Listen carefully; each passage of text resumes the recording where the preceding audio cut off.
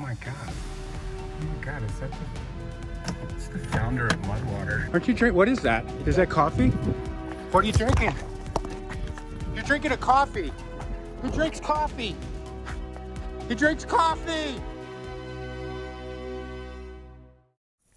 Hello, my name is Paul. As the co-founder of a successful, growing company called Mudwater, I'd like to humbly apologize. 5 days ago, I lawfully entered into a Circle K to splurge on 2 potluck Thanksgiving scratch-offs, with a chance to win up to $425 each. One bad decision led to another, and I found myself drawn into an old addiction: coffee. I've shamed my product, which is a coffee alternative. I've shamed my company, which is a coffee alternative company. Most importantly, I've shamed this guy. Caffeine is the most widely used psychoactive substance in the world, and it is highly addictive. Coffee is alluring, offering a quick fix.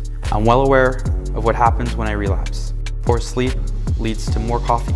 Then the withdrawal cycle begins. My energy crashes midday, and my girlfriend asks me, "Why are you being such an anxious cocksucker?" Repeat that forever.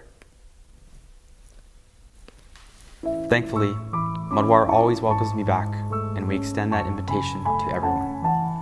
Adopting positive new habits can be challenging, but it can start as simple as something warm you can do this with.